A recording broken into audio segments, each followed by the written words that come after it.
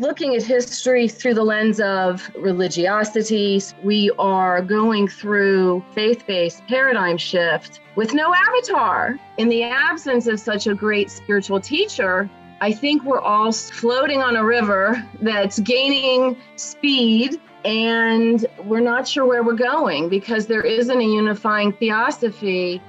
Good morning, brothers and sisters. My warmest welcome to our podcast, Creativity and Crisis. My name is Dr. Glen T. Martin. For a number of years, I've been president of the World Constitution and Parliament Association, an organization working to address our planetary crises and to establish an enduring and liberating human future. I'm also a philosopher by profession who loves thinking and creative vision and inspiring ideas. My newest book is called Design for a Living Planet, the Earth Constitution Solution. In these podcasts, I engage in dialogue with prominent thinkers, scholars, and activists who are similarly concerned about the multitude of crises confronting humanity. Are there creative and practical solutions, and how can these solutions be achieved? I hope our listeners will both stay with us and join us in the thought processes that have become an utterly necessary part of our quest to create a decent planetary civilization for everyone. My guest today is Reverend Laura M. George, J.D. She's a retired attorney and executive director of the Oracle Institute, a 501c3 educational charity. She has received her undergraduate degree in commerce from the University of Virginia and law degree from Boston University. Her ministerial training was through the Interfaith Order of Melchizedek. The Oracle Institute it serves as an advocate for peace and a vanguard of conscious evolution in the world. Its formal mission statement is Thomas Jefferson's Act for Religious Freedom. It serves as a spiritual think tank and also as a nexus for religion, politics, human rights, and conscious evolution. Reverend George often writes about the trickle-down deities theory, which posits humanity's view of the Godhead as necessarily defining all cultural experience. The Peace Pentagon at the Oracle Institute is in Independence, Virginia. It is a home of an award-winning publishing house, a faith spirituality school, and international peace-building practice. It is also the U.S. headquarters for the Earth Constitution Institute, and the heart of the Valley of Light community, the soul of the Oracle Temple, an esoteric church founded by Reverend George. Well, Laura, it's great to have you with us on the podcast. We've known each other for a number of years, and I'm very interested to discuss with you the idea of crisis in the world, whether there's a crisis going on in your view and so on, and how we can creatively respond. What is your take on it? Is there a global crisis? Well, yes, I think we are in a global crisis. It's not for lack of creativity on the ground, yet despite the work of many light workers and activists and progressives and philosophers such as yourself, I do believe we are in the depths of probably the greatest crisis in human history. And the reason I believe that is because looking at history through the lens of religiosity, spirituality, I have a sort of different lens that I use when evaluating where we are collectively, where humanity is. And what concerns me is that we are going through a spiritual or faith-based paradigm shift with no avatar because we're global, and it's not as though another Buddha can arrive, another Jesus can arrive, another Muhammad can arrive to guide a territorial sort of culture and lead people toward the light. I don't think there's anyone going to arrive. We are the ones we have been waiting for. So in the absence of such a great spiritual teacher, I think we're all sort of floating on a river that's gaining speed, and we're not sure where we're going because there isn't a unifying theosophy yet. So that's what I would like to talk about today. Yeah. So just to be clear, the things like the global environmental problem, right? The collapse of the ecosystem of the planet, the wars going on around the world, massive poverty in the world, the threat of nuclear holocaust, uncontrollable pandemics. You would trace those back to the spiritual crisis that we're going through. What should we be doing? What have we not done? And where should we be going? You say there's no Buddha or Muhammad or Christ, but there must be some direction that you think we need to be moving in, and some lack of understanding that we need to be moving from to pass through this crisis. So at Oracle, and we do consider ourselves a spiritual think tank, we believe that all of those dreadful situations that you described, such as the environmental collapse, quality of wealth, and the list goes on, that those are all frontline symptoms of a spiritual disease. We call this the trickle-down deity theory, that your view of the Godhead is going to necessarily impact how you view and operate in the world. So because we have these clashing belief systems which have yet to fully integrate and evolve, that's why we think spirituality, if you peel the layers off the onion, what's at the heart of our collective inability to move forward in a rational and compassionate manner is a faith crisis. So you've asked me what we do about that. Things we do about that is have the interfaith community recognize it, and rather than continue to stake out turf, so to speak, when you get down to the micro congregational level, or whether you're talking at a macro level with the religions, we need to acknowledge that we're in uncharted territory spiritually, just like we're in uncharted territory with technology and AI coming and all these other crises. So what we believe is a proper path forward is first to admit that that's the situation, and then study how shifts have happened in the past. The best way to predict the future is to build it, but you have to understand also historically how humans have evolved.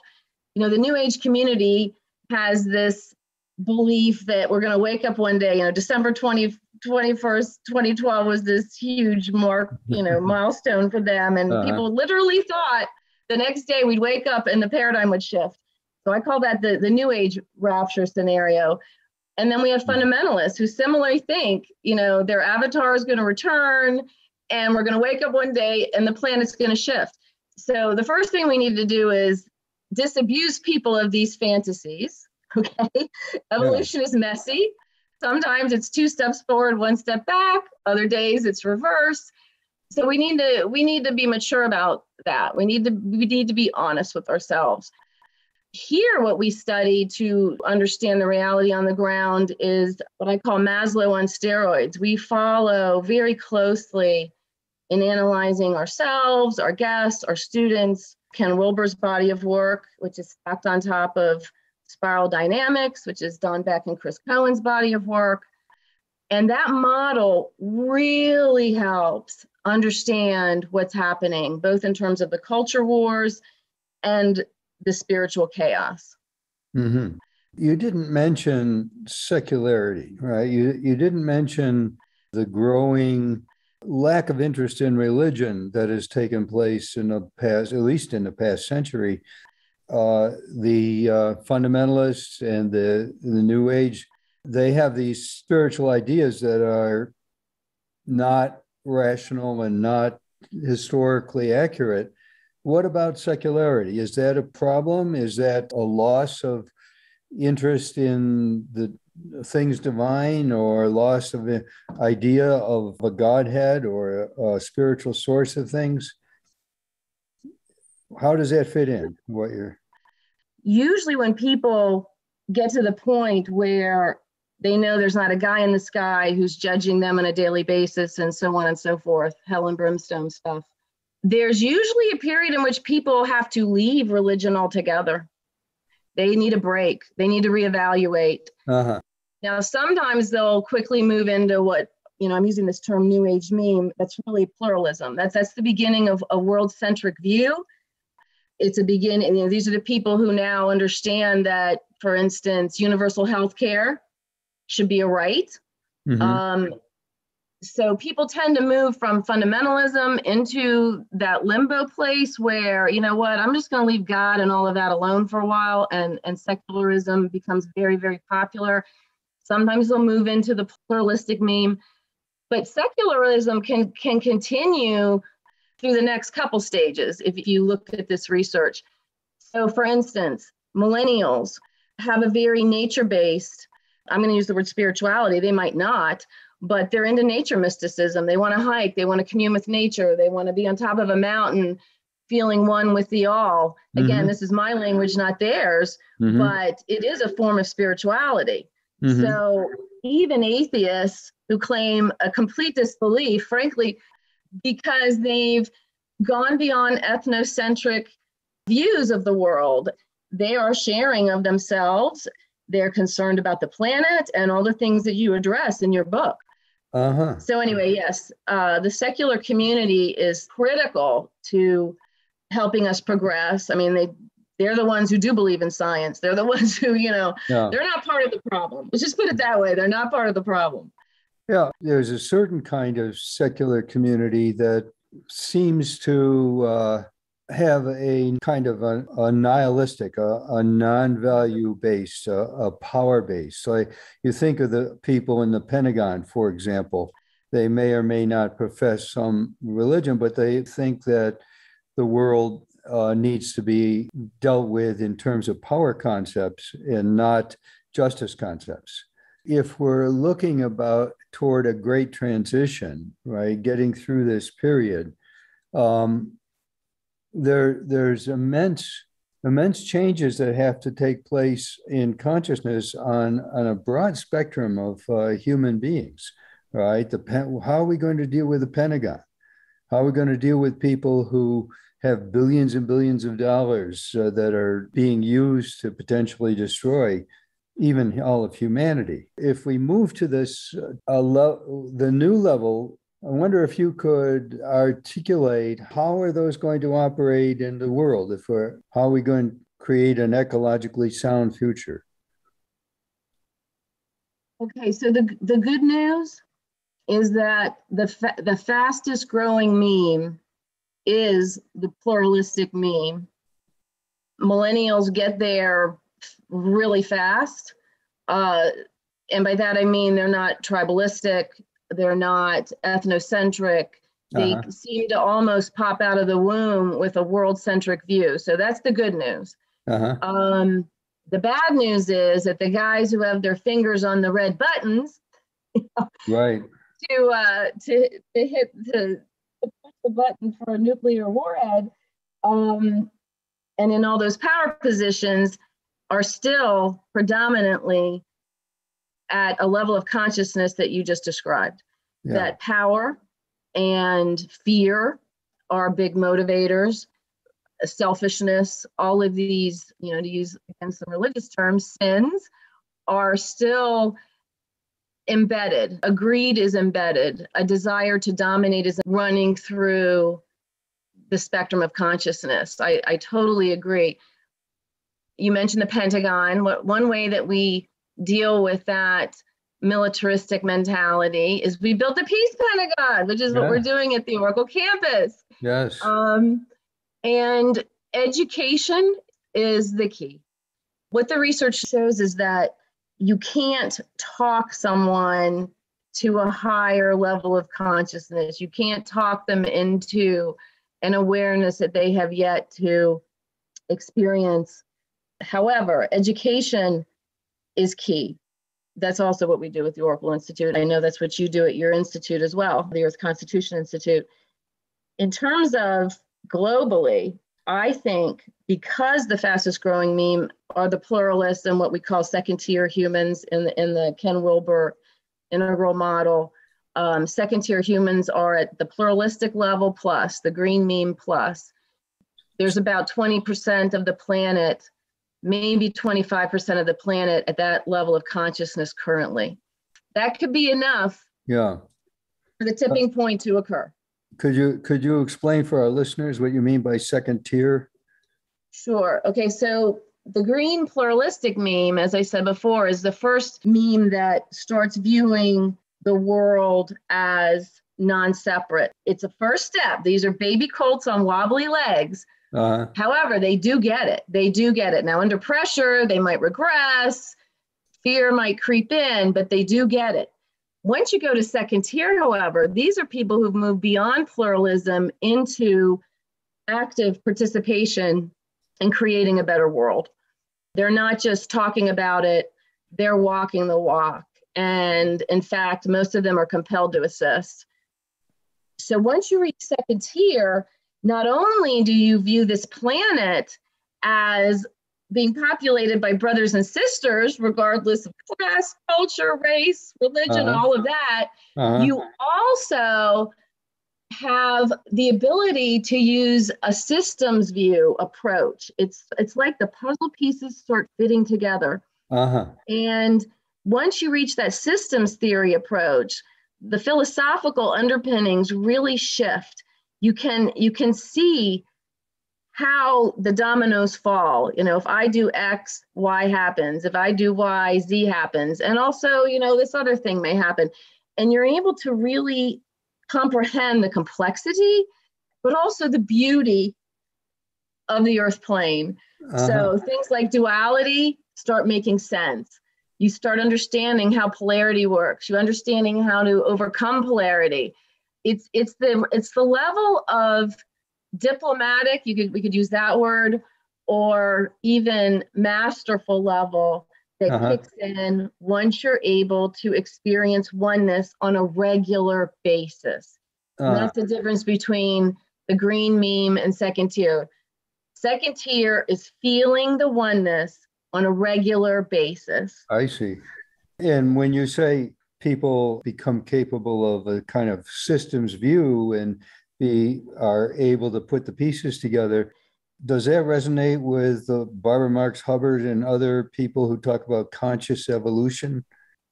Yeah, that's a perfect way of summing it up. It's the connections they do. They see how everything fits together, and they become, and the people I know, practically obsessed with assisting. They're effective. They're highly effective. Another hallmark of a second tier human is that ego is completely under control. It's not that ego is gone, but people are doing things for the right reasons. There aren't ulterior motives. I mean, they really genuinely, at a heart level, want to assist humanity.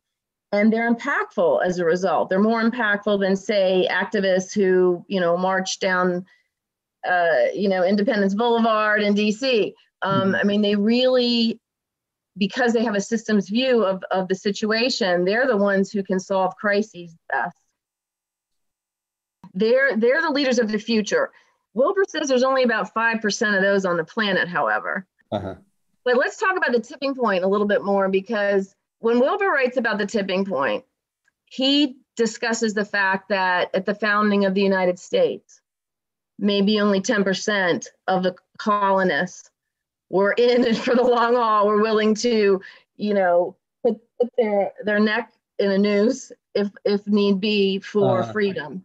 So about 10% of the colonists carried the day. He talks about the civil rights movement in the United States. Similarly, about 10% of the country was ready for what President Johnson was doing with civil rights legislation and all of that. But that carried the day. So I do believe we're getting close to a tipping point, in that the fastest growing meme again are the pluralists. And that does include most secular people, the nuns, NONES, the people who when they self-report for Pew Research polls, they'll call themselves nuns. I don't affiliate with anything. But again, they're some of the most moral and compassionate people I know. So if we can rally that, and everyone at that point is world-centric, if we can rally that world-centric population, that's a pretty big chunk. And that is why, for instance, I'm very optimistic that the Earth Constitution is going to be readily understood and accepted and cheered. I'm involved with your organization, and I really think the time has come for that document to reach a broader audience that's understands it. I mean, understanding it is the most critical part. The examples that you use coming from Ken Wilber are major changes that took place in the United States when 10% of the population was ready for it. But now we have to, I take it, be thinking in terms of the world, 10% of the world.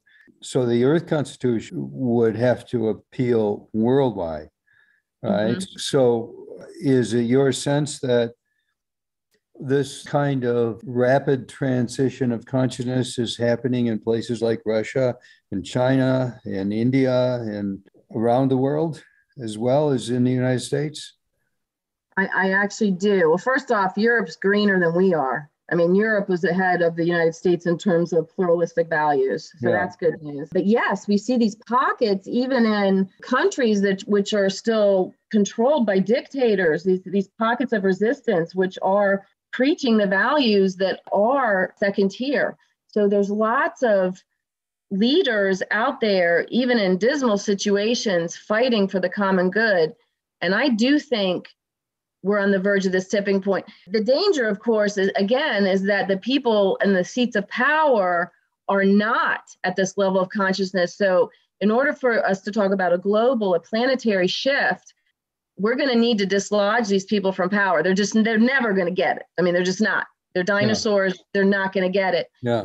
It's that which makes this cusp, we call it the great cusp at Oracle. I mean, these kinds of shifts only occur every few thousand years. I mean, the last time we had a shift of this magnitude, Jesus walked the earth. I mean, this is a huge shift that we're talking about. So in order to accomplish that, we've got to unseat these demagogues, these people just with a level of consciousness that doesn't allow them to comprehend. They just don't see it. They don't get it yet. They just don't get it. Yeah. In my own travels around the world, I find that people everywhere have a real nationalism, a real kind of loyalty to their own. They identify their culture, their language, and so on to their own location in the world. Of course, historically, a lot of nations have only become so-called sovereign or free since the Second World War. India became sovereign in 1947. In many African nations only in the 1960s. And so we have in the world this kind of clinging to the idea that freedom has to do with this sovereignty of nation states. But I take it if the spiritual transformation is going to take place that you're talking about, people will have to disabuse themselves of that idea, right? They'll have to be thinking in terms of a global family of brothers and sisters, as you mentioned earlier. Is that correct? And fortunately, all the avatars who've ever hit the planet shared that, you can use the term commandment or best and highest wish for us, and that is the golden rule. I mean, it's in every religion, it's in every moral code, it's in every culture. So drawing upon the best of humanity also makes this possible. The danger, though, because I don't want to minimize the danger here, the people in power who are at a lower level of consciousness, they will fight to the death to retain the status quo. We are in a dangerous gambit. And while those at second tier do understand duality and have experienced non-duality, the reality on the ground is we are in a highly polarized planet. Yeah. It's the most polarized it's ever been. You know, we had Trump in the United States. We've got a rise in dictatorship around the world. The democracy index is indicating that democracy around the globe is actually falling back. It's not just the United States.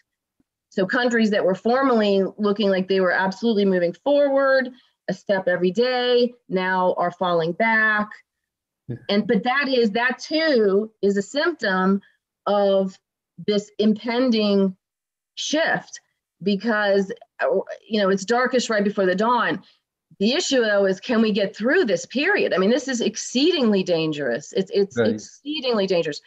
So And then we haven't even talked about technology. I mean, we've got this technology, we've got geniuses on the planet building machinery and technology that we don't have the wisdom to control. Collectively, Right. we don't have the wisdom. And I'm writing my third book right now, and there's a phrase I use a few times in it. We literally have barbarians and Buddhas on the same planet. I mean, that's how vast Yeah. the spectrum of consciousness is, barbarians and Buddhas. So we've got lots of people who've reached the stage of awareness, the state of awareness that Buddha had. I mean, think about it. Back in the day, these avatars were so rare. Now there are a lot of people who have reached or are near reaching enlightenment. And then we have people who would absolutely shoot you for And the barbarians have control. The barbarians seem to have the power right now, as you were saying, and so it's a very dangerous situation. For those who have already entered the pluralist green mean, that would be the New Age community. That would also be people who are secular, who are very aware of what's happening in the world. There's a dangerous but commonly repeated mantra in this meme, and it goes something like this: you can't save the world until you save yourself. You can't bring peace to the world until you bring peace to yourself. You can't heal the world until you heal yourself. Okay, yes, true, fine, but we are in a global war zone now. Yes. The stakes are high.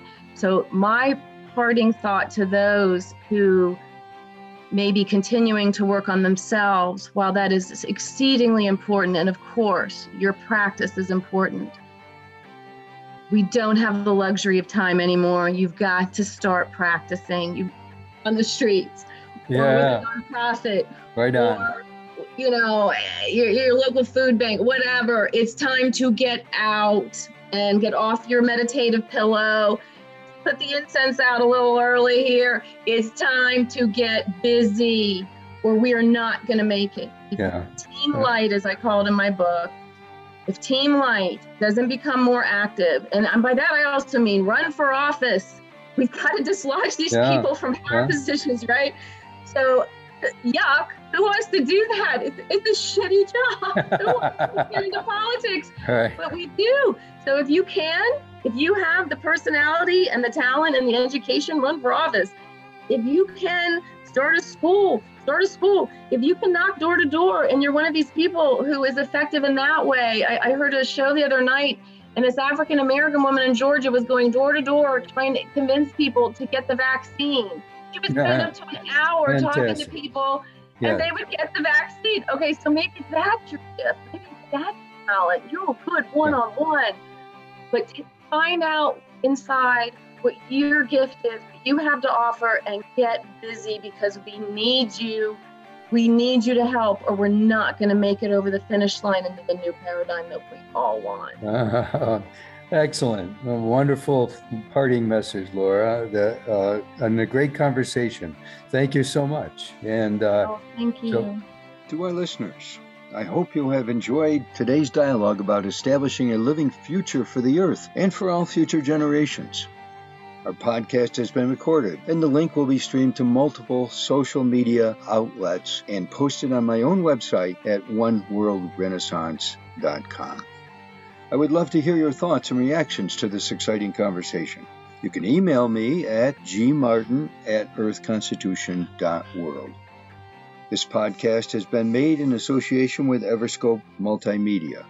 Thank you all so much for listening, and I hope you have a wonderful day and a wonderful week, and that you will join us in Creativity and Crisis at the same time and place next week.